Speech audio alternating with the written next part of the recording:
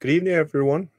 I'm Bernard Schwartz. I'm the director of the 92nd Streetwise Unterberg Poetry Center, and it's my pleasure to welcome you to tonight's conversation between Marilynne Robinson and Ayana Mathis.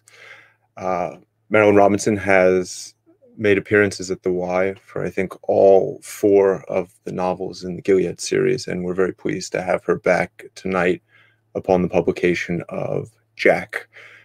She and Ayana will converse for about 45 minutes, maybe with a little bit of reading in and among, and then we'll take some audience questions. You can submit your questions via the chat function below the screen. Please do so. And before we begin, I just wanted to offer a reminder of some upcoming events. This coming Thursday, Ayad Akhtar will be in conversation with Oscar Eustace of the Public Theater. And then in coming weeks, we have 2 rescheduled events. On October 20th, Sadie Smith will be in conversation with Ashley Ford. On October 28th, Sarah Broom will be in conversation with Saidia Hartman. And lastly, I wanted to mention an upcoming literary seminar, since he's a friend of ours and of Marilyn's. Colm Tobin will be back teaching a seminar for us on Henry James' Portrait of a Lady, starting November 10th. That's it for me. Here's Marilynne and Ayana, and I hope you enjoy the show. Thank you. Hello, hello. Good evening. I'm trying to make my head as large as your head. There. Is my head really large? This is terrible. No. I hope my head isn't too large. I suppose we shouldn't spend the whole hour talking about how large our heads are. It's wonderful to see. Sorry. Oh, now I'm aware that my head is rather large. It's wonderful to see you, and it's wonderful to be here. And so it's strange. This is the first kind of this kind of event that I've done since COVID, and so it's sort of strange to realize that there are all these people there somewhere who are invisible to me. But I'm glad that they're here too, and welcome. And this is a wonderful occasion, which is that we're going to get to talk about Jack and a lot of other things. And so I'm very excited, and I'm grateful to you for choosing me as your partner in conversation, and certainly to the Y for choosing me as well.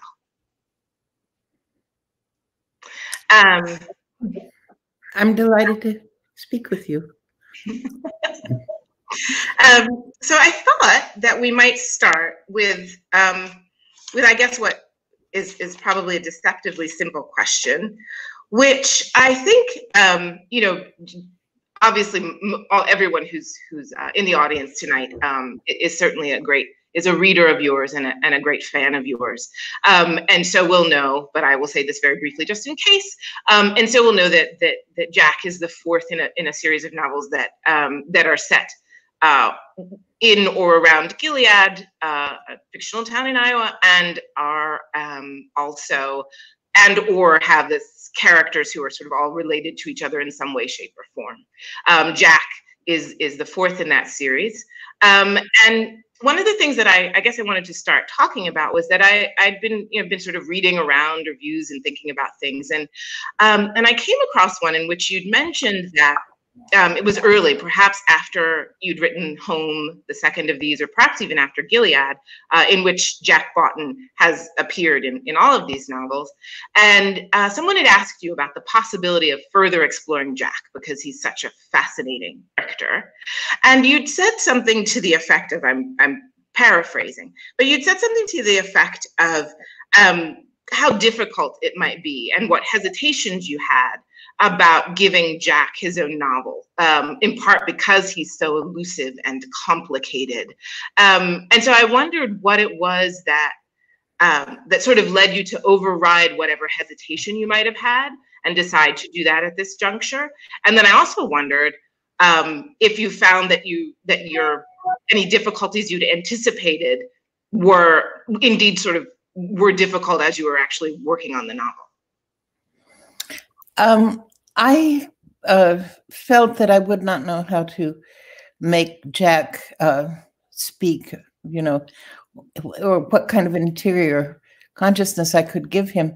I had a kind of general sense of a sort of interior weather for him, but not, nothing that I could imagine articulating at that point. But the longer the longer I avoided thinking about it, the more it became clear to me that I could indeed find a voice for him. And then when that happened, I did not find him I enjoyed writing him, actually. But the thing that one of the things that's sort of crucial, I think, for my coming around to that position is that Jack expects to be seen in a negative way. And he has a much more sort of corrosive exterior than his interior life would actually necessitate or justify. I was thinking as you talked, so this isn't really a question, it's more a comment, but just it would seem that thinking at length about a character, whether you want to write a novel about them or not, is a sure way to end up having to write a novel about them. So there you go. Very true. Very true. So there you go. And what is, I guess that's a difficult tension or challenge there between sort of this corrosive exterior that Jack does have, the way he sort of reacted to on the street even. For those of you who haven't read the novel yet but have read the others, you'll know that Jack has had a stint in prison. He's had some difficult times, and his physical appearance is kind of, he's got these sort of well-loved suits, let's put them that way, and things like this. And he's not completely averse to falling asleep on a park bench and this kind of thing. And it's also very important to mention that this is St. Louis in the 40s. So, people's sense of proprieties are quite, I think it's fair to say, perhaps firmer in some ways than they are now. So his disheveled look is, it's a bit difficult. So I wondered, I guess what you just said brought to mind this idea of an exterior that is so utterly different than an interior, and what happens in the consciousness of a character who is burdened with that. I mean, I suppose to some extent, none of us can be entirely read from what we look on the outside, but Jack seems particularly impossible to read, or would inevitably be read incorrectly because of what he looks like outside. Yes, he's very aware of that. He's very aware, for example, when he finds himself in the cemetery with Della, that whole situation is so liable to being misread, so utterly, by her even, and so he's almost ceremonious toward her, he's signaling in every way, and in that sense, I think he's more candid with her. He's less defensive toward her and more careful about not offending her, I thought, I was just thinking too, also as you were answering, that there's this, and this is a strange leap to make, but predestination comes up a lot in the novel, just sort of repeatedly. And, there's a whole kind of Methodist Presbyterian thing. Terrible conflict, right? But jokes aside, predestination comes up quite a lot.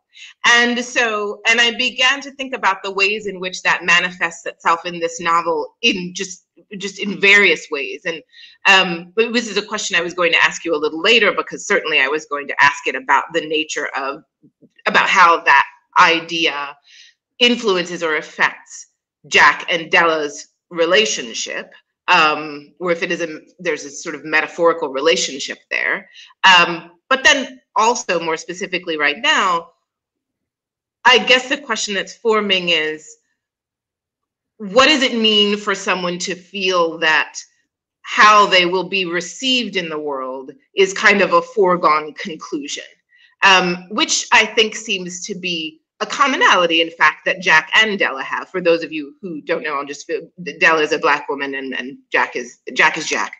So what does that mean? And was that something that you thought about in the sort of working out of who these people were and who they could be in relationship to one another?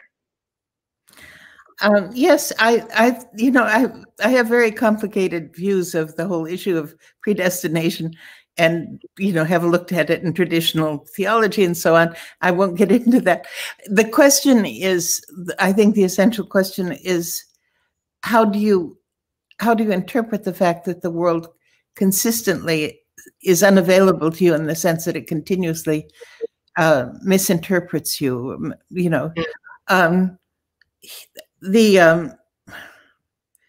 Oh my goodness, I lost my thread. We were talking about the world, sort of what it means if you're kind of in a world that is continually going to misinterpret you, almost inevitably. Exactly. And in his case, he's not someone who stands apart from society and criticizes it. He's just someone who feels it profoundly as uncomfortable. He doesn't look for reasonableness in it, and the whole structure of life in that place at that time is controlling in a hostile and a mindless way, what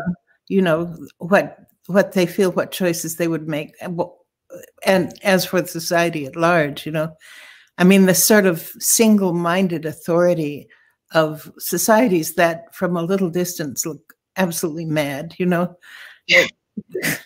and people are so used to being to accommodating themselves to society that they accept its norms as being reasonable, when if they had a little autonomy, in effect, they would know that was not the case. Yeah, I mean, it's one of the things also, I suppose, that Jack and Della have in common is this sense of a sort of objection to or discomfort with those kinds of norms. Della's certainly, obviously, is very much informed by race, but I think is also informed by just sort of who she is and the kind of person she is and the way that she thinks about the world and moves through the world. Which brings me to kind of another question. So Jack and Della, as many readers will know, are both preachers' children. Now, the ways in which they have lived that reality are quite different, clearly. Both are born into sort of very respectable, large families, headed by clergy, etc. Very religious upbringings, the whole kind of thing.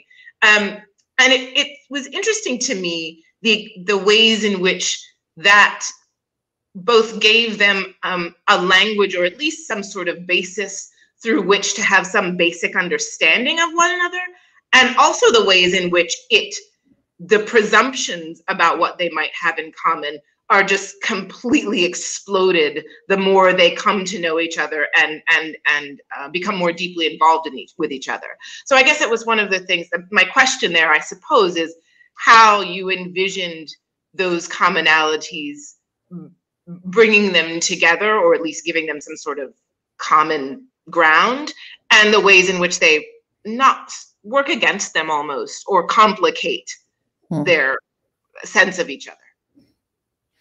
Yes. Well, I mean, there are many ways in which Jack, for example, is not welcomed into her family. And one of them is that he's what would you say? I mean, I don't know if it's even appropriate to say that he's lapsed, I don't think he's but nevertheless, partly because of the poetry that they both, love, there's a profound poetics in religious thought, and there's a great deal of it reflected in poetry of virtually any period, perhaps including our own, I don't know. But in any case, whatever Jack thinks, his background has given him the language basically that he thinks in, And so even when they're speaking somewhat at cross purposes, they at least know, they understand what the other person is saying. They do share a language, even if they don't share a situation or a worldview or whatever.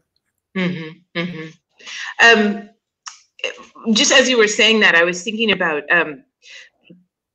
there are a lot of things about Jack's character that come up repeatedly, and one of them is that he's become a man who is so convinced of his own possibility, or potential is a better word, to do harm, that he has sort of developed a kind of almost like a theology of harmlessness, or attempting harmlessness, and which seems to manifest itself essentially in attempting to kind of remove himself from the world effectively.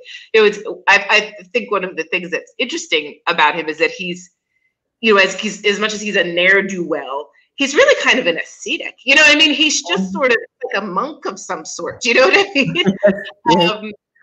Which is very interesting and wonderful about him as a character. But anyway, back to this notion of harmlessness. I wondered if you could talk about that, because that feels like it has some kind of theological significance in a certain way that I kept trying to figure out, and then kept feeling like I was missing. Maybe it doesn't, but. Well, I'm very much influenced by the servant songs in Isaiah. And he alludes to them, the bent reed he will not break, and these sort of, no one would notice him passing in the street, this sort of thing. He has no beauty that you would look at him, and so on.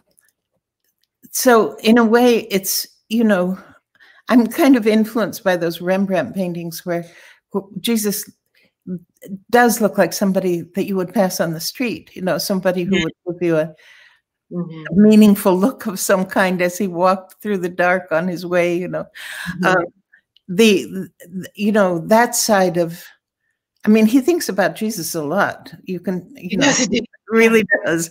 He always notices the portraits and all the rest, people talk about, imitatio Christi and so on, but in a certain sense, that is the nature of his strange pilgrimage. He defines sin as harm, which I think is a pretty thoughtful definition, and he fears, because of his own youth, his own history, that he is not capable of avoiding harm, and and then he falls in love with a woman that he can certainly harm. Certainly. I had to pivot a little bit because I wanted to talk, just because it's so striking and remarkable, I wanted to talk about the early wonderful scene, which I think will just become one of these wonderful scenes in sort of known in literature, of Jack and Della in Bellefontaine in the cemetery. I won't spoil it for those of you who haven't read the novel, but it comes in quite early, so it's not too much of a spoiler. And they end up in the cemetery, and they spend the night there, walking and talking and all kinds of things. And it's such a striking scene, and it's so odd and it's so unusual. And I wondered, you find these, it's almost as though they're sort of repositioned as an Adam and Eve almost, and so I just wondered if you might be able to talk about that a little bit. What you feel, or what led you in a certain way to decide that such an unusual and almost improbable thing would be the appropriate opening for this book, which certainly it is, and what sort of work it does to usher us into the rest of the novel, or the world of the rest of the novel. Well, on the simplest level, I did go a couple of times to St. Louis to look at the city, and Bellefontaine is such an amazing thing, and then, in a way that's often kind of grandiose or hyperbolic, it is that yearning after the lost, that you see in the monuments and the angels and all the rest of it, the feeling of, how do lives mean? Why do they, why are they so transitory? All that sort of thing that you would see in those circumstances, and of course, it's a very most direct invocation of the idea of ultimate things that you can imagine. All the great issues, basically, are implied. Indeed. And I wanted them, I don't know, at that point, I wanted them to be able to talk to each other. I don't know, the word seriously isn't quite the right word. The word substantively isn't the right word. But as people would do who were filling empty time, relying on each other's kindness, in effect, and wondering what the world is about, after all, And stripped in this way, but certainly not made equals, but in a certain way, yes, right? Like their sort of positions are reversed, not quite reversed, but I mean, certainly Della, who is this incredibly respectable woman, a school teacher and all of it, finds herself in a situation. I feel like misinterpretation is going to keep coming up as we talk. Finds herself in a situation that can easily and very dangerously for her be misinterpreted as something that it entirely is not. And when Jack is sort of doing what you'd expect him to do, he's kind of loitering, poetically, but nonetheless, so this man who is essentially powerless in his daily life becomes a kind of protector for this woman, at the same time that they both know that isn't the case. It's really quite interesting. It's this series of reversals kind of thing. It's very interesting and very lovely and strange. I wanted to talk a little bit about Jack as a character specifically, and some of the facets of his character.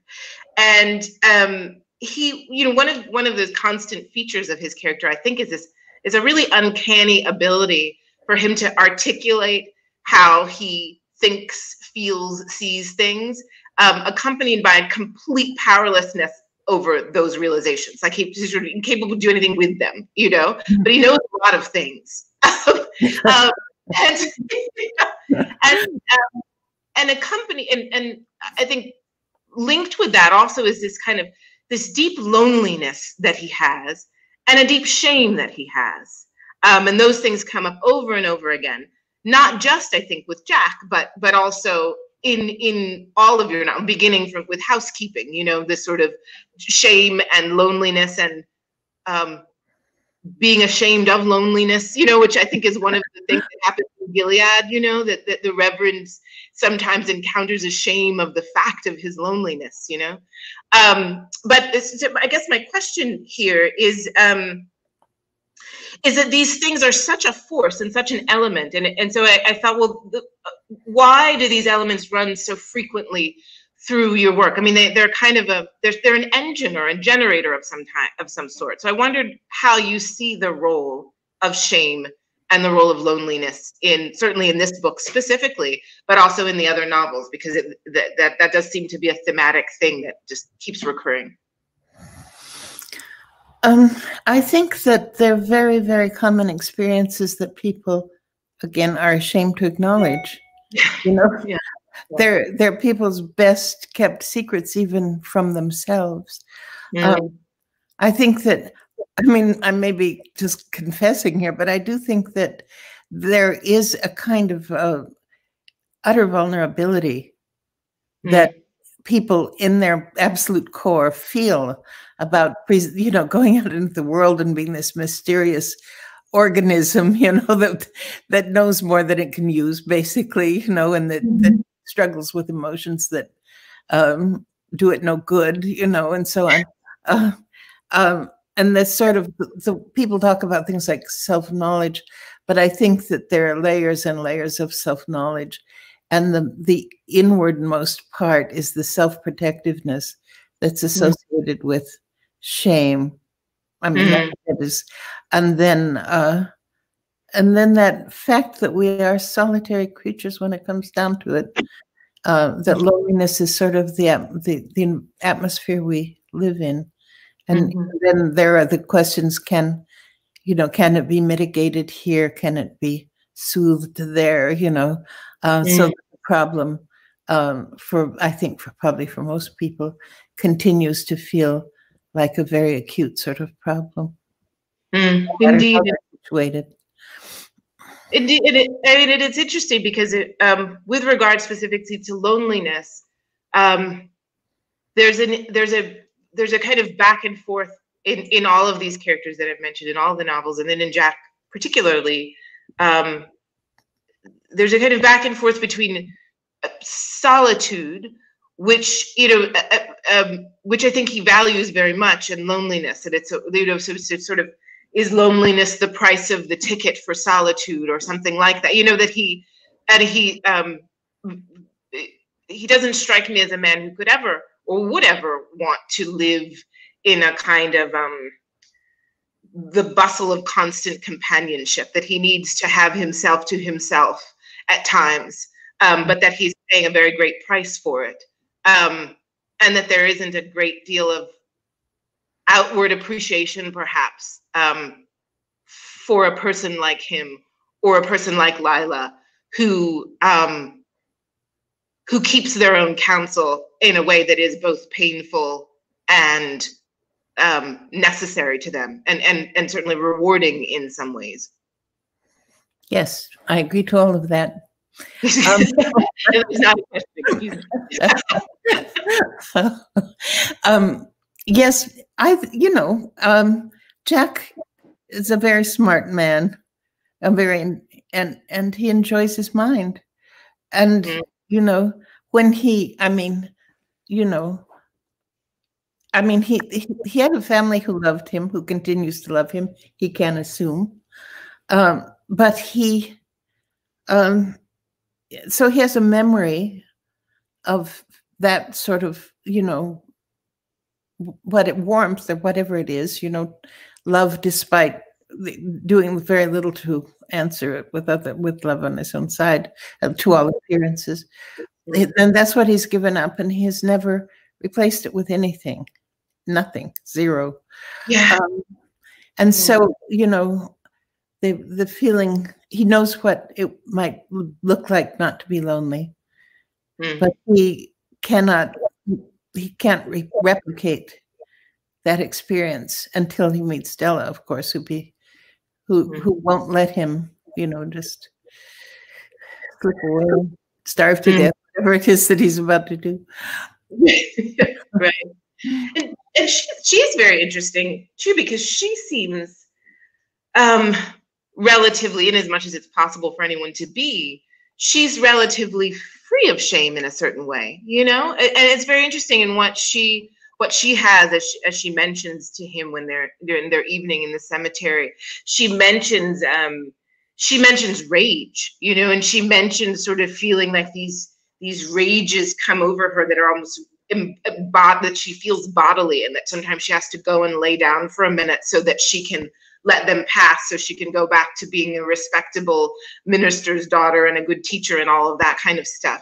So I wondered about those kinds of there's an interesting juxtaposition there. Like they're able to do something for each other or something because they're in this way that because Della is not suffering from a kind of shame. There's something about that allows these two people to come together. But it was just interesting to me because she's so free of it in a way that other characters, I think, of yours are often not.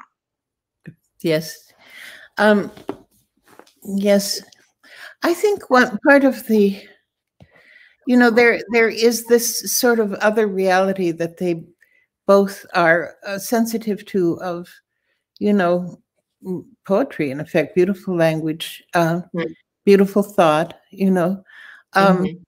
and in their separate ways, it is true that this allows them to elude the coercive forces of society, whether they are coercing them toward their own good or toward shame. I think, I mean, what can I say?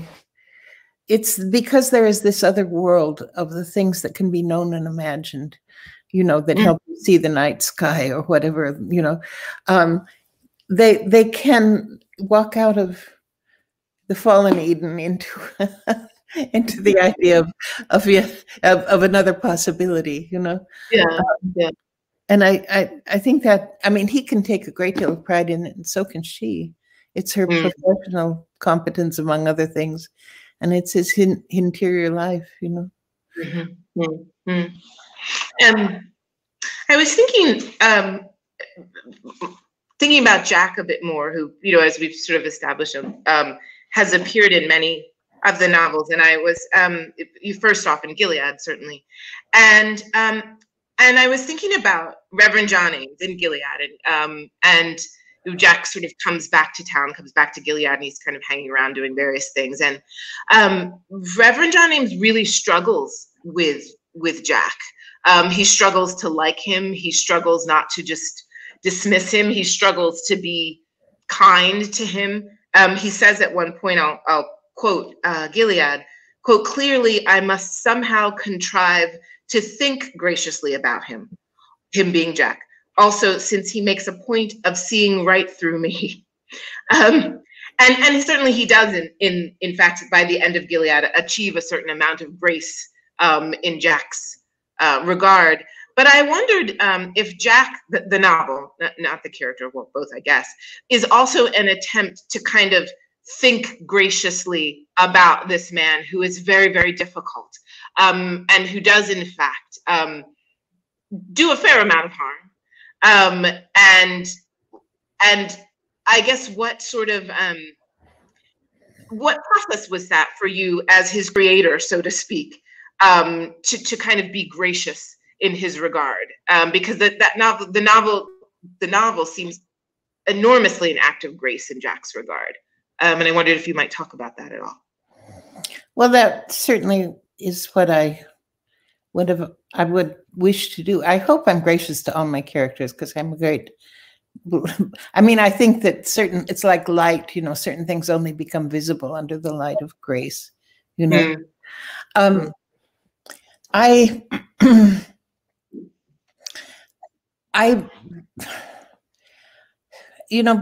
this question of predestination and so on comes up very often because I bring it up and so on. But it poses an issues of being lost or saved, or all these kinds of things that are part of conventional religious language.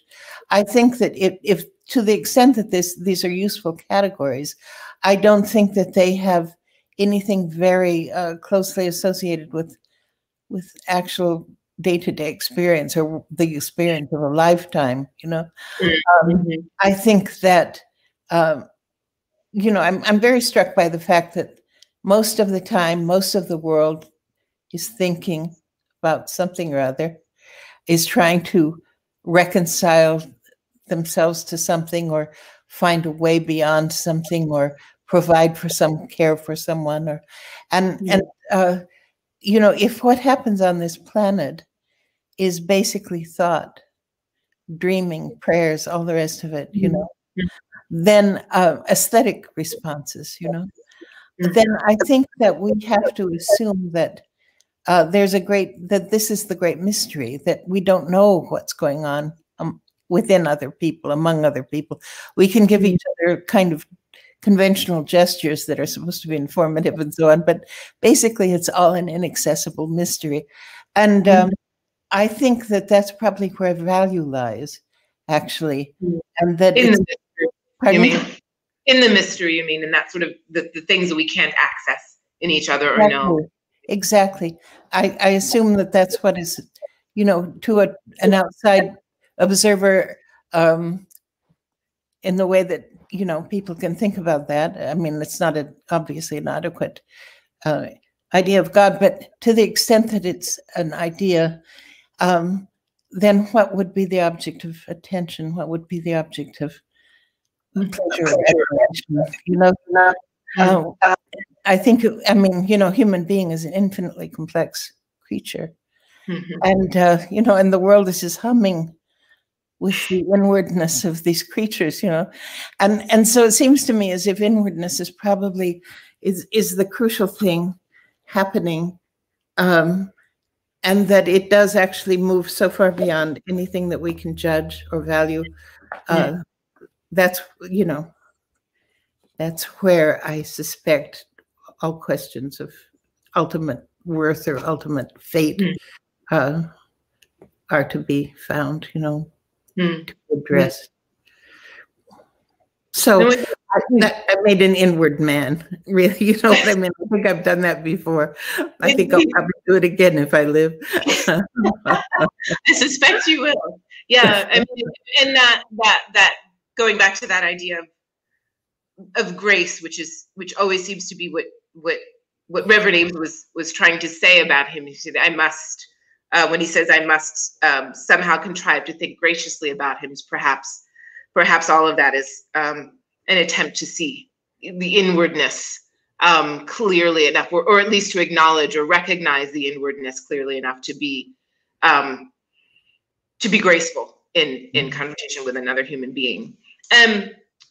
One of the things I think that's hard is that, so there is all of this inwardness and these acts of grace and these things that are very much facets and features of being a human being and interacting with other human beings in the world.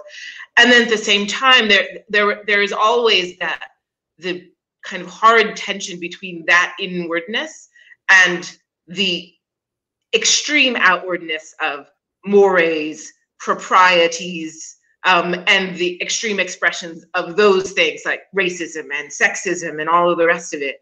And so I was thinking about what it means for Jack, despite this kind of, or alongside, not despite, alongside the richness of his inwardness, and I think the goodness and complexity of his soul, what it means for that man, that always is going to sort of come into this tension with the extant realities of the world, right? And so the extant reality of the world is that Jack is a white man, and that Della is a Black woman, and they are in St. Louis in Jim Crow. And so I guess one of the things I've seen about is that, what does it mean for him for this white man to essentially kind of bring this Black woman to a ruination in a context, the American context, in which very often, particularly at that time, any kind of close proximity of a white man to a Black woman, even if that proximity was born out of love, would lead her to some to a kind of damnation, if perhaps not interiorly, but certainly with all of the kind of material facets of her life. So I was just sort of thinking a lot about that, about what that means and how the novel kind of handles it and how it thinks about it, and how Jack handles it and thinks about it. Yes, I mean, what happens to Della? What happens to her family? I think of her as, somebody that graduated from Spelman, say, a private, very well-established Black women's college in Atlanta. I think of her, being the bright, cherished daughter, among all these people that are in a very good position to make the cherishing very palpable and fruitful. She would, of course, be part of her father's idea of, Black people doing their own thinking about what the course of things should be and need to be, and so on. And this sort of ideal family that he's created to epitomize these ideals of his, and so on. To take her away from that is to take her out of a potentially powerful sort of a position in life. And also, there were so many obstructions in the way of Black people being educated at the time, that the fact that she is educated and that she can teach and so on makes her very valuable in the community from that point of view.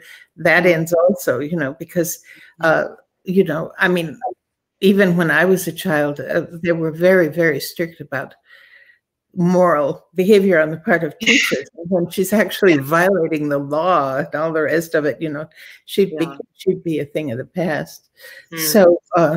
So whoever she would have taught is injured, And I mean, I think,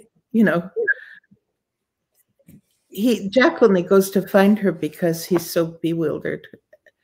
She's the person he just needs to see. He goes without any particular plans or hopes or anything, and finds out that she's pregnant and she is loyal to him and she will be loyal to him.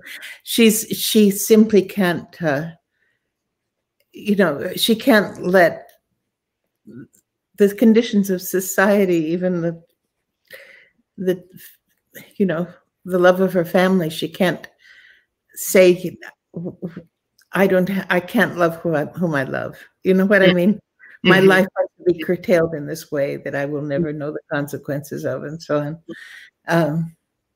So she does something bold, and he does something harmful, just in the fact of being the cause for the better of it. Yeah.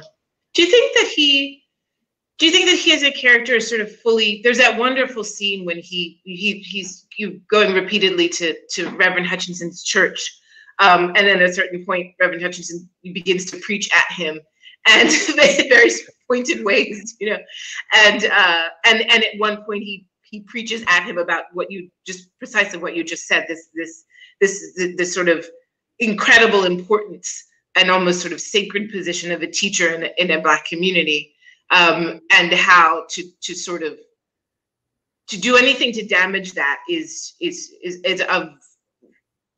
sort of unfathomably terrible.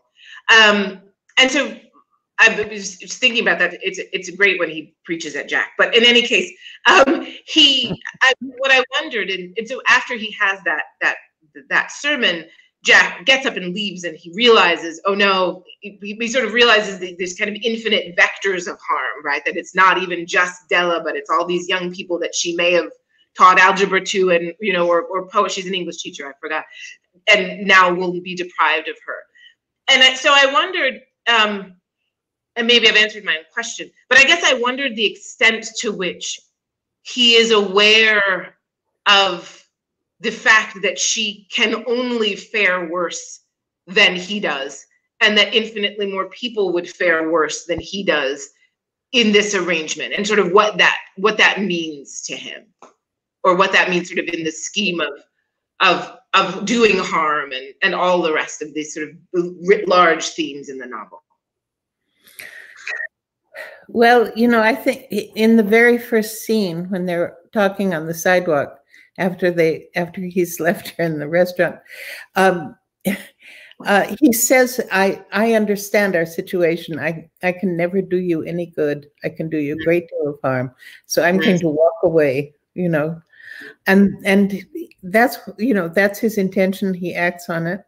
And it's, I think of Della being in the cemetery simply because she's heard so many people, including him, talk about it as an interesting place, She does not like the constraints on her life that prevent her from seeing what she wants to see, and so on. But in any case, they are there together, neither of them intending it. And so this sort of voluntary exile from her that he imposes on himself ends not because he has decided that it should end, that under those circumstances, protectiveness means another thing than walking away from her. Yeah. Just checking the time. Okay, we're fine. I have so many more questions, and they're too long, and so now, okay, I'm going to skip ahead a little bit and some other questions that I wanted to ask you about. One more in particular that I think is that I thought about a lot. There was at a certain point in the novel, this sort of pivoting subject really, at a certain point in the novel, Jack says, how do people live? The oldest question, which of course it is, right? And so I was thinking about that question in all of the ways, I mean, and certainly it's, how do these people manage to love each other? How does anybody manage to love anybody? How do we manage our shame? How do we manage ourselves? All of these kinds of things. And I was thinking, because of this sort of the nature of this relationship between Jack and Della, and its moment in history when this happens, that it's as though that question about how do people live has its metaphysical meaning, but also has a very specific kind of historic meaning and a very specific historic context. Because certainly in all of your novels, going back to Gilead, there is this question of this sort of the biggest sins and the oldest wounds, and I'm talking about the Civil War, and I'm talking about slavery and all of those kinds of things, which Gilead spends a good deal of time thinking about, and ruminating on, and then sort of American history goes through its paces, and we arrive at Jim Crow, and the way in which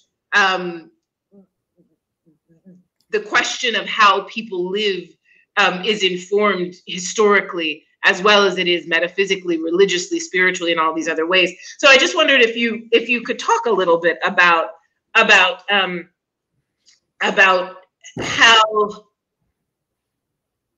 that question of how people live, being such an old question, and how that is played out in this context, and particularly in the American context, as you have explored these things in this novel and the others that precede it. Yes, well, I mean,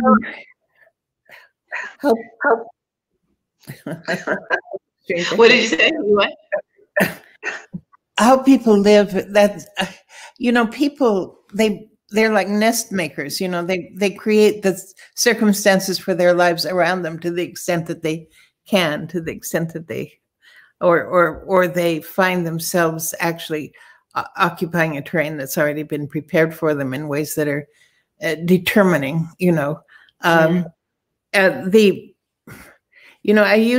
Jack is very aware of churches, of course. He walks by them and he knows all about what's going on inside and all the rest. And he thinks of them, because of who he is, as being very central to the question of how you live, and in all their diversity, the way that they ponder the brevity of human life and all the other things that happens in churches. But in any case, I think that basically we decide what is salient in our existence and conform ourselves to it more than we conform it to ourselves. It's kind of St. Louis did an amazing thing. They destroyed the Black neighborhood that Della would have lived in. Like, they destroyed a very, very substantial neighborhood, including 44 churches. And then they sort of went away and didn't make up their minds about what they wanted to do with the land that they had in effect emptied, And I mean, this is from not very much distance, this crazy looking thing, a culture just, ransacking itself in effect for no describable reason, I mean, no reason that it would acknowledge, Yeah. But these great assertions that are publicly acted out, that are acted as if they're part of civic life and so on, they inevitably make a huge impact on people's idea of what civil norms are and what is possible, under this circumstances of power that can be acted out in that way and so on. I mean, he sees that and he laments, all these churches being destroyed, I mean, what do you say, basically? Societies do things that are unbelievably self-destructive. I think that if there were any final reckoning made, people would be found to have done themselves much more harm than any enemy would have done, people as society, you know? Yeah. And so that being a given in a certain sense, and the question is, how do people who seem entirely sane and plausible niche themselves unconsciously, automatically, so that they become, you know, collaborators in collective behavior that really just utterly defeats, you know, reason.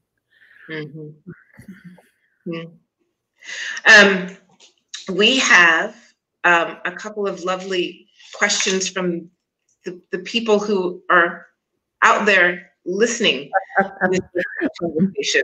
And so we have one question. So I think we have time. I'll make sure I'll ask this question, and then I have one more question of my own that might be able to sort of take us out.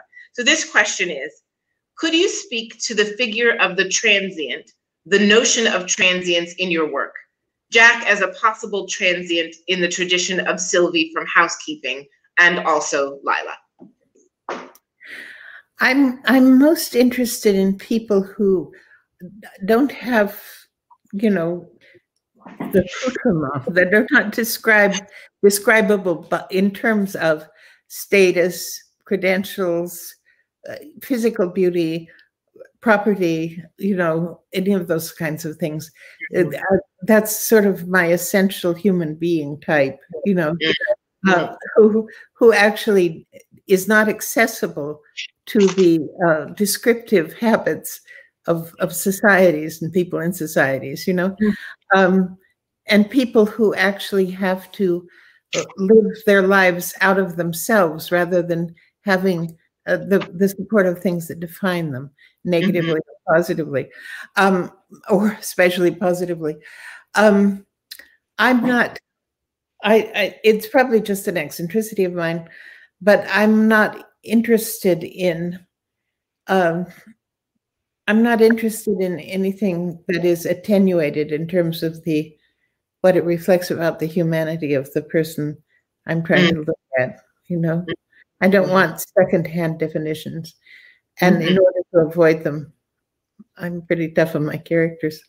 I think I should say here, hopefully not inappropriately, but I was Marilynne's student at Iowa, and I learned most of what I know, I think, about how to talk about writing from her. And one of the things that you said, and this is a sort of very simple way of putting it, much less eloquent than you said it in the classroom at the time, but was that one of our sort of greatest duties as writers was to avoid reduction and oversimplification, which seems to be both certainly a hallmark of good writing, but I think also a hallmark of being a good moral person, right? Like if we're going about the business of recreating some semblance of a human being on the page, then we do harm to ourselves, to our readers, and to whatever sort of the ether of ideas, right? When we sort of reduce people into something that is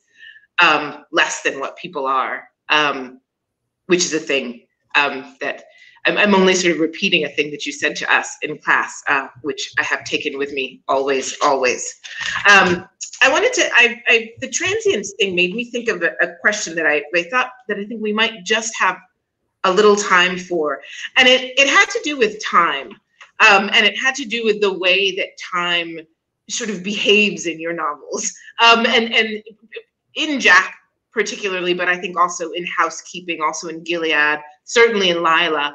And there's some link between this notion of time and transience. You know, constantly in Jack, there are these markers of time, and then it was Sunday, and then it was Friday, you know, and then I slept until dawn, or I counted the hours that I couldn't sleep until dawn. 2 weeks passed, and these sort of very specific markers of time that almost serve to underscore its arbitrariness and this person's sense of being, I don't know, lost in time or outside of time, or just having a very different relationship to time than other people do, you know?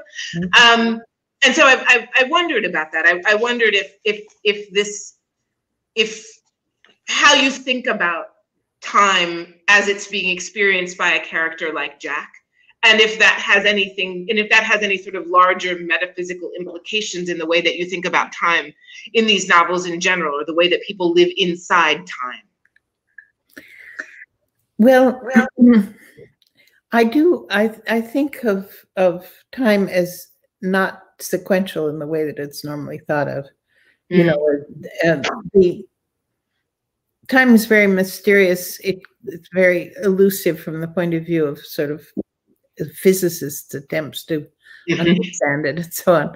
And you know, I take that seriously, because if our habits of thinking about time are false, then many other falsehoods attached to them, you know, and they do sort of regiment thought, you know, or behavior in the idea of their sequentiality, you know.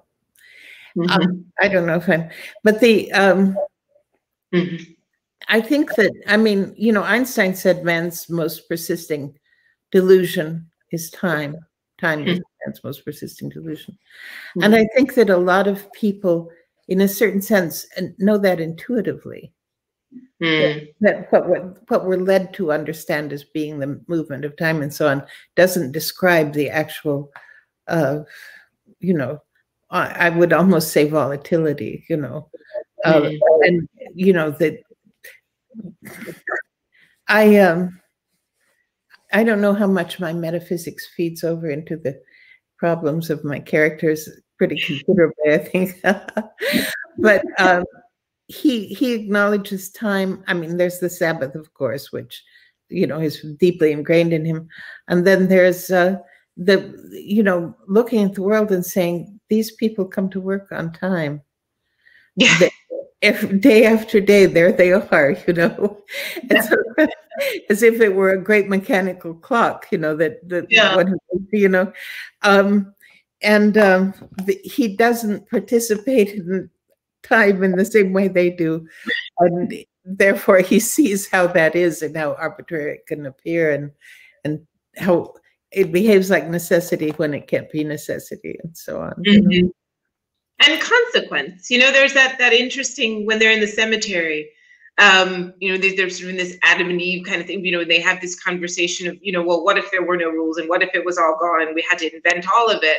And it's as though in a certain sense they're talking about a world in which time wasn't kind of attached to consequence, right? Because they've sort of removed consequence in this kind of experiment rather, I'm sorry, that they have. And so I did sort of wonder, which is sort of thinking about that, about how these two people are attempting to kind of create a reality that could exist outside of time, or that sort of didn't have to take it into account, and therefore didn't have to take any of the rest of it into account either, you know, which is a kind of lovely and strange, but I guess sort of an appropriate thing to do in a cemetery. But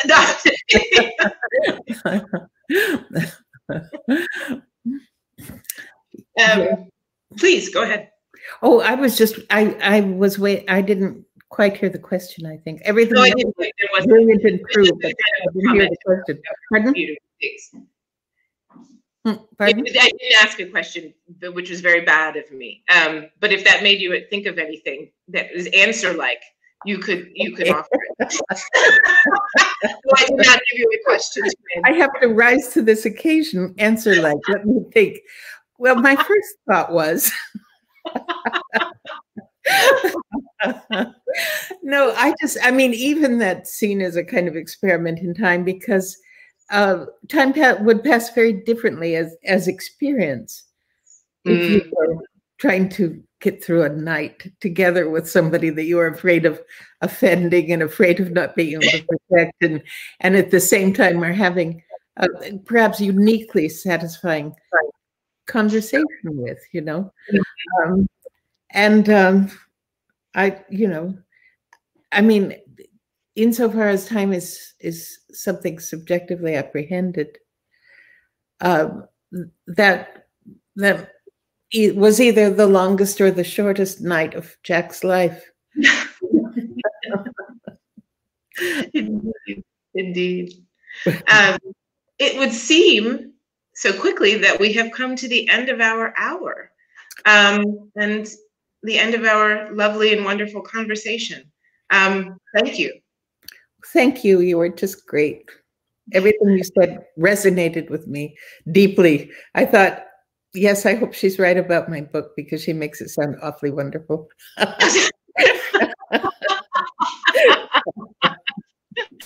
Oh, thank you so much. Thank you for it. Thank you for this novel. Good night, and good night to all of you who have joined us for this evening. Thank you, and yes, adieu. Adieu. Thanks again. Thank you.